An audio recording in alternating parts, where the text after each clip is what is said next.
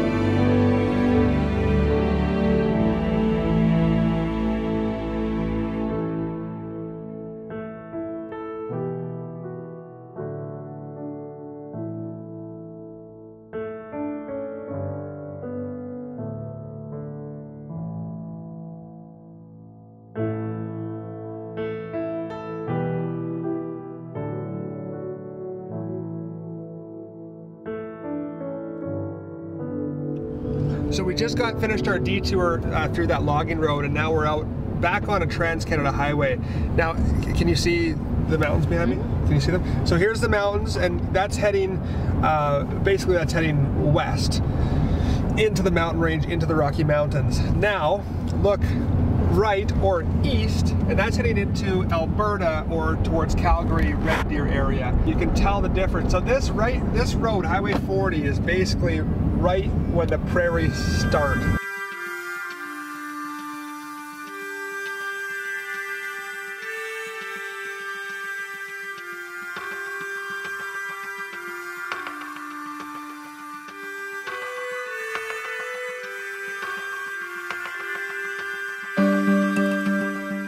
So it happens to everyone traveling.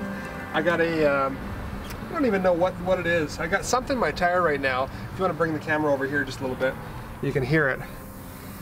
And it's slowly losing air. Slowly losing air. And so it's at about 60 right now. We're gonna take this truck camper and my truck over to my dad's house. That's where I'm gonna actually unload the truck camper, and then I'm gonna fix this tire. but I just wanted to show you guys that I finally arrived in Red Deer. I was all excited. I was showing Rebecca around, and I got something in my tire, which is too bad, but yeah, just part of traveling across Canada. You're gonna have flats here and there.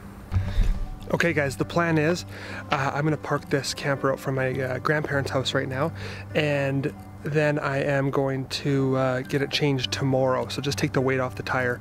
I'll give you guys a quick time lapse, and then after that time lapse, I'll start the vlog tomorrow.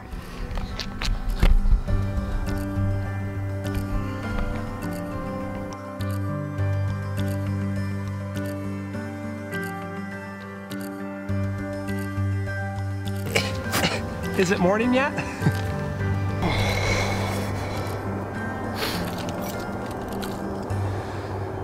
It's 7:30 in the morning, and we're gonna go get this tire fixed. Hopefully, there's still some air left in it. Oh.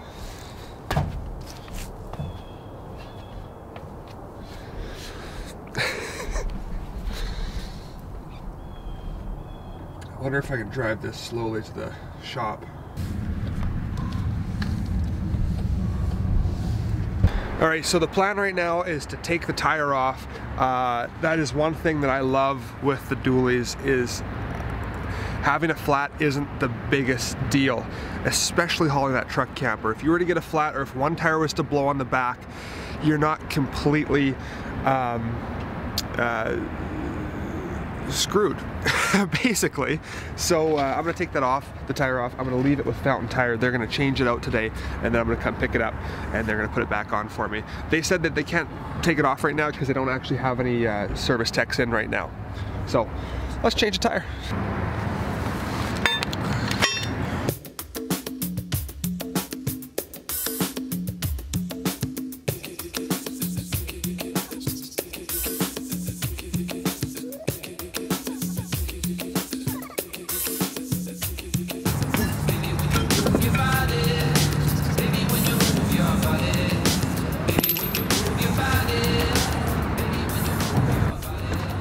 You know, every great Canadian road trip has a flat tire, right?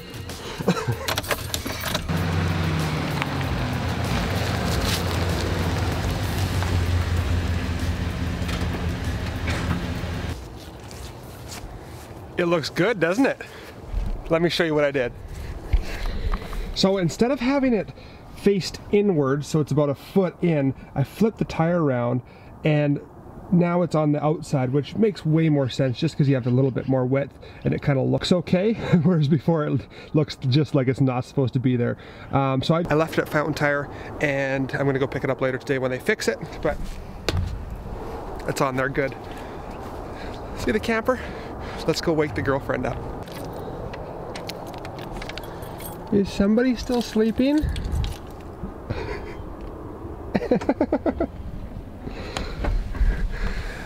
Okay, I better not wake her up. She's still sleeping. Good morning. Good morning. Do you want to wave to everybody? Do it again. There you go. We're going to let her sleep just a little bit longer. So I'm parked out front of my grandparents' place. I'm hooked up to power. And, Nanny! I'm vlogging! She just invited us in for pancakes. So we're gonna go have some pancakes. Look at this, we're getting phenomenal weather here in Red Deer. It's like plus 17 when we came in yesterday. We went from -5 in Canmore to plus 17. We couldn't ask for any better weather at this time of year. So I'm gonna end the vlog here, guys, but then we are, tomorrow's vlog, or today's vlog, we're gonna go explore. I'm gonna show Rebecca my hometown, and then we're gonna head out in a couple of days. We'll spend probably 2 more days here, and then head out towards Saskatchewan, continue on our trip. I hope that you guys have a wonderful rest of your day. Keep living that dream. Have some pancakes yourself this morning, because pancakes made by my grandma, fantastic. Take care, guys. Bye-bye.